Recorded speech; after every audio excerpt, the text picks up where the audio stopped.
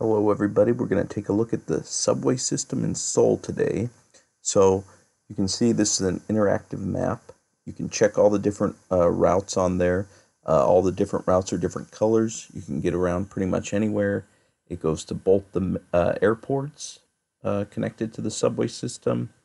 All over the city you can make it. So really great. Very affordable.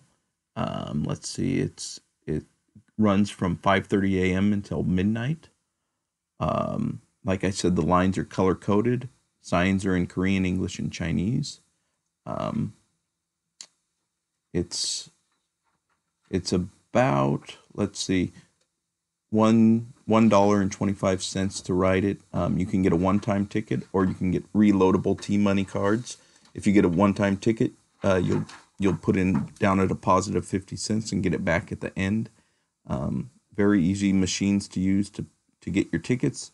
You get the ticket and go through a turnstile. There's the machine to get your deposit money back at the end. And here's a little line from the subway, waiting in line to get on the train.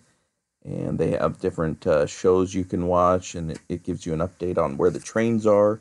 The train arrives, and we're heading into the train, and we're getting ready to go. So very quick, very efficient, very safe, and very clean. Great subway system. So the subway station in Seoul, you can see it's pretty empty. This is usually hustling and bustling all day long, but there's nobody here.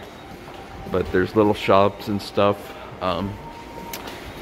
in the subway stations. Really efficient subway system. Really easy to get around. They've got a couple different lines, actually a lot of different lines, but it's very easy to get around all of Seoul. It's a really great system, and it's really clean and safe.